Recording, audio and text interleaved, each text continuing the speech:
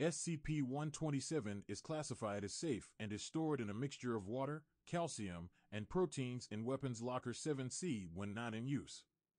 Only authorized researchers are allowed to handle the object due to its anomalous properties. SCP-127 is composed of organic and living material, unlike any other firearm of its type. Its ammunition resembles human teeth, but DNA tests have revealed that it doesn't belong to any known species on Earth.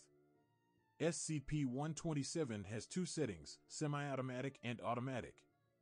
When switching between the two, the object emits organic moans. After emptying the magazine, which holds 60 rounds, it takes 3 to 5 days for the ammunition to regrow. The magazine cannot be removed as it appears to be permanently attached to the weapon.